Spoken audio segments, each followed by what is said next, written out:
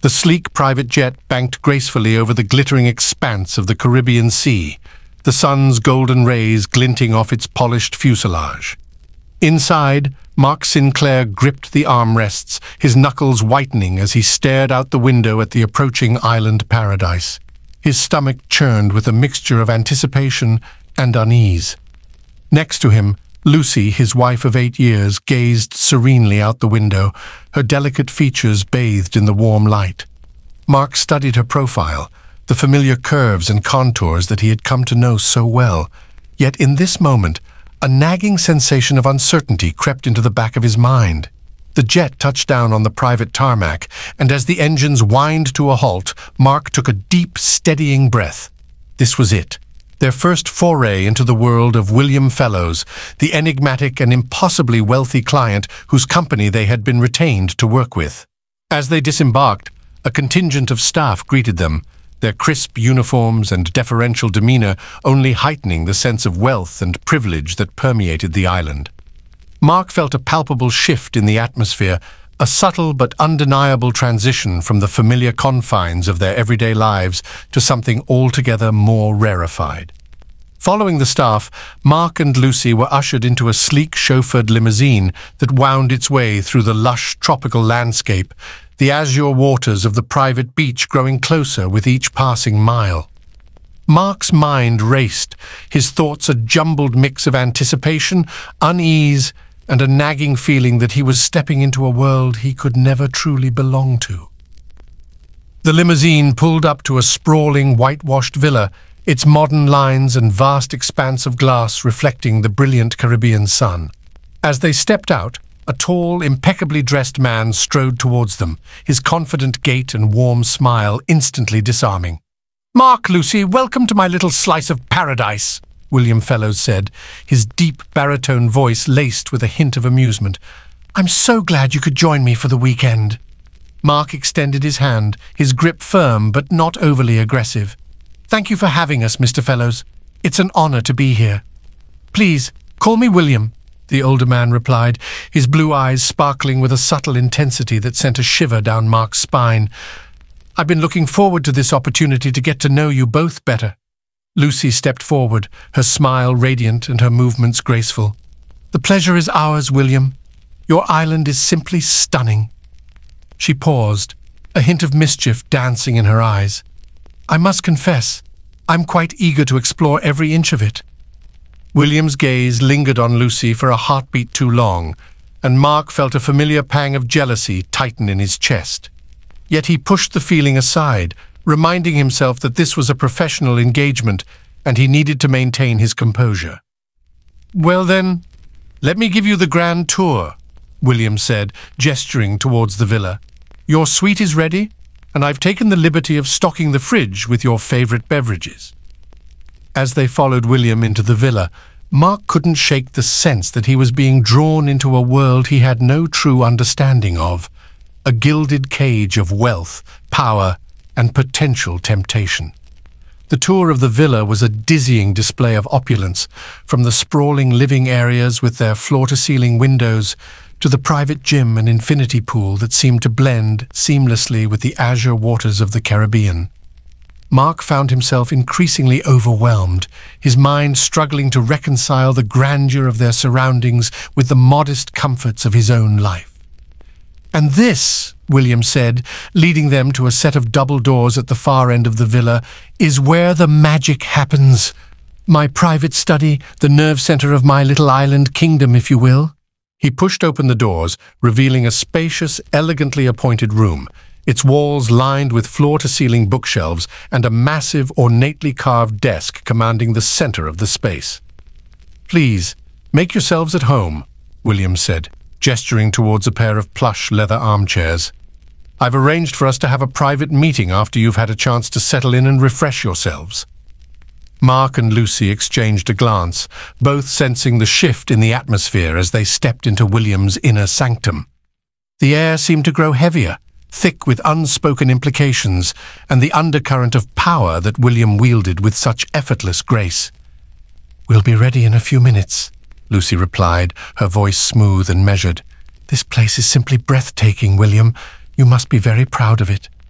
I am, William said, his gaze lingering on Lucy for a moment longer than necessary. And I look forward to sharing it with you both. Now, if you'll excuse me, I have a few matters to attend to before our meeting.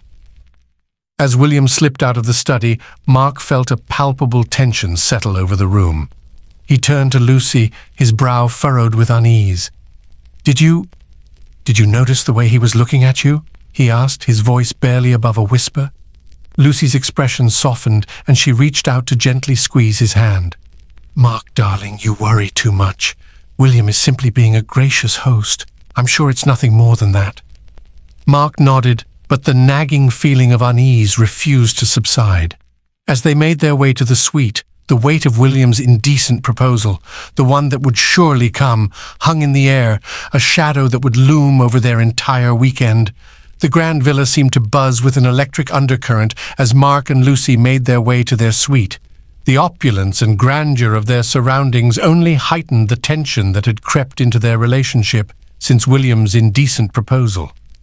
As they entered the lavishly appointed room, Lucy let out a soft sigh, her fingers trailing over the smooth, ivory-hued linens of the enormous bed.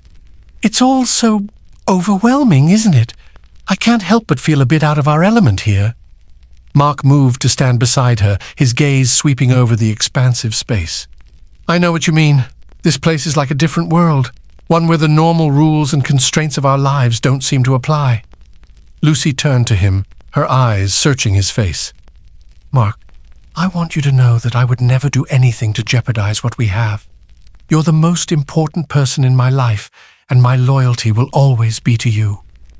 Her words were laden with sincerity, but Mark couldn't help but detect a hint of unease in her tone. He reached out, gently cupping her face in his hands. "I know, Lucy. I trust you. It's just—" He paused, struggling to find the right words. "This situation with William, it has me feeling unsettled, I suppose." Lucy nodded, her delicate fingers closing around his wrists.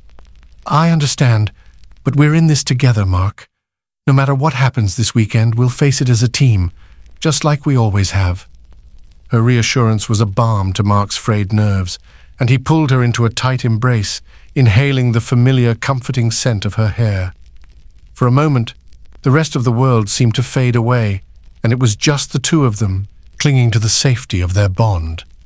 A soft knock at the door interrupted their reverie, and a member of the villa's staff informed them that William was ready to meet with them in his study. With a shared look of apprehension, they made their way back through the lavish corridors, the weight of the impending conversation heavy in the air. As they entered the study, William greeted them with a warm smile, ushering them towards the plush leather chairs. "Please, have a seat. Can I offer you a drink?" "A glass of wine would be lovely, thank you," Lucy replied, her tone polite but guarded. Mark nodded in agreement, his gaze sweeping the room as William poured their drinks. The bookshelves lining the walls were filled with an impressive collection, and Mark couldn't help but wonder about the stories and knowledge they contained, a stark contrast to the simple pleasures of his own life. William handed them their glasses and settled into the chair opposite them, his gaze shifting between the two of them. "I must say, I'm delighted to have you both here. As I mentioned, I've been looking forward to this opportunity to get to know you better." Mark cleared his throat, his fingers tightening around the stem of his wine glass. "We're honored to be here, William. Your island is truly remarkable." "Ah, yes, my little slice of paradise," William mused, a hint of pride in his voice. "But enough about the setting. I'm much more interested in the two of you." His gaze settled on Lucy, a subtle intensity in his eyes. "Tell me, Lucy, what do you enjoy most about your work with our company?" Lucy's posture straightened slightly, and Mark could see the wheels turning in her mind as she considered her response. "Well, I find great satisfaction in being able to connect with our clients on a personal level and advocate for their needs. It's a delicate balance, but one that I've come to excel at over the years." William nodded, his lips curving into a faint smile. "I can certainly attest to your exceptional customer service skills. In fact, that's one of the reasons I've been so eager to have you and Mark here this weekend." The implication in his words was not lost on Mark, and he felt a familiar prickle of unease creep up the back of his neck. "You've been eager to have us here?" he asked, his voice betraying a hint of suspicion. William's gaze shifted to Mark, and for a moment the younger man felt the full weight of the older man's scrutiny. Yes, indeed. You see, I've been considering a rather unique opportunity, and I believe the two of you might be the perfect fit. Mark felt Lucy's hand slip into his, her grip tightening ever so slightly. He could sense the tension radiating from her, and he knew that she too was bracing for what was to come. "And what kind of opportunity would that be, exactly?" Mark asked, his voice measured and calm. William leaned back in his chair, swirling the amber liquid in his glass. "Well, as you know, I'm a rather private individual. I value my time and my space, and I've found that the usual social engagements can be tiresome at times." He paused, his gaze shifting between the two of them. "However, I've come to realize that I'm missing a certain connection, a spark, if you will, and I believe the two of you might be able to provide that for me." Mark's heart pounded in his chest, and he could feel the blood rushing in his ears. He knew exactly where this was going, and the very thought of it made his stomach churn with dread. "William, I'm not sure I understand what you're proposing," Lucy interjected, her voice soft but firm. The older man leaned forward, his eyes gleaming with a hint of mischief. "My dear Lucy, what I'm proposing is this.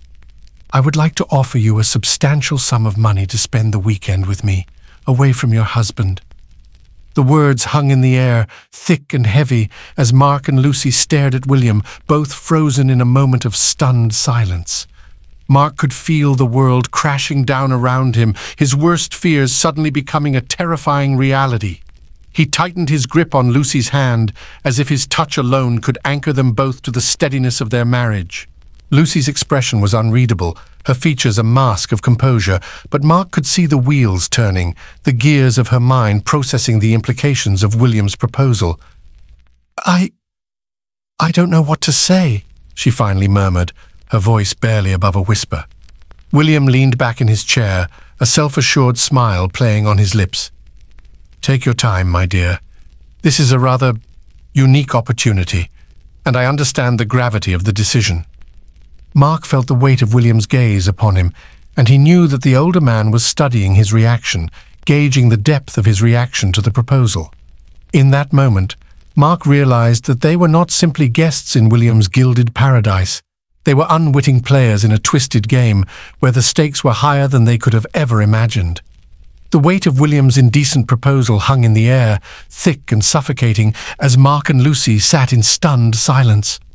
Mark's mind raced, struggling to process the implications of what the older man was suggesting, the idea of his wife, his most cherished companion, being intimate with another man in exchange for money. He turned to Lucy, searching her face for any sign of her reaction, but her expression remained carefully neutral, her fingers still intertwined with his own. Mark felt a surge of protectiveness wash over him, the urge to shield her from this twisted game that William was orchestrating. "This is an unexpected proposition, William," Lucy finally said, her voice measured and composed. "I'm not sure I feel comfortable even considering such an arrangement." William leaned back in his chair, his lips curving into a faint, almost indulgent smile. "My dear, I understand your hesitation. This is not a decision to be made lightly, but I assure you the financial reward would be more than worth your time." Mark's grip on Lucy's hand tightened, and he could feel his pulse pounding in his ears. "With all due respect, William, I don't believe my wife is for sale. This is completely unacceptable." The older man's gaze shifted to Mark, his expression unreadable. "Mark, my friend, I don't mean to offend. I simply believe in being direct about my desires, and I find you and Lucy to be a most intriguing pair." The way William emphasized the word pair sent a shiver down Mark's spine, and he suddenly felt as if they were the prey, trapped in the gilded cage of the older man's private island. "William, I'm afraid I must decline your offer," Lucy said, her voice unwavering. "My loyalty lies with my husband, and I have no intention of betraying that trust, no matter the financial incentive." Mark felt a surge of pride at her words, but the nagging fear that had taken root in his mind refused to subside. He knew that William was a man of considerable power and influence, and he couldn't shake the feeling that this was far from over.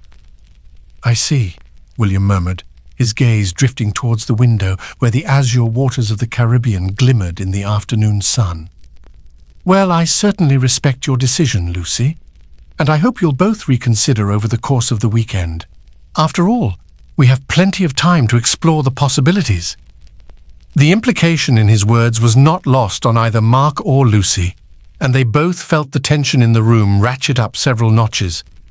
As they made their way back to their suite, the weight of what had just transpired seemed to press down on them, a palpable cloud of unease and uncertainty. "Mark, Lucy began, her voice laced with a rare hint of vulnerability. "I'm so sorry you had to hear that. I never imagined William would make such an indecent proposal." Mark pulled her into his arms, savoring the familiar warmth of her embrace. "It's not your fault, Lucy. I know you would never betray our marriage, but I can't help but feel unsettled by all of this." She nodded against his chest, her fingers tracing the familiar lines of his shirt. "I know, darling, and I promise I have no intention of entertaining William's offer. My loyalty is to you and you alone." Mark pressed a gentle kiss to the top of her head, taking solace in the steadiness of their bond.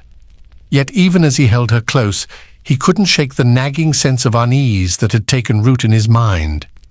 As the afternoon wore on, the couple found themselves drawn into the web of activity that William had orchestrated for his guests. They attended a lavish poolside luncheon where they were introduced to the other members of their party, a diverse group of businessmen, socialites, and industry luminaries, all drawn to William's private island oasis.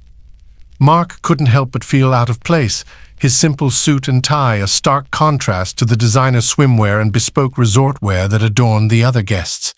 Lucy, on the other hand, seemed to effortlessly navigate the social dynamics, her radiant smile and graceful charm winning her the admiration of those around her.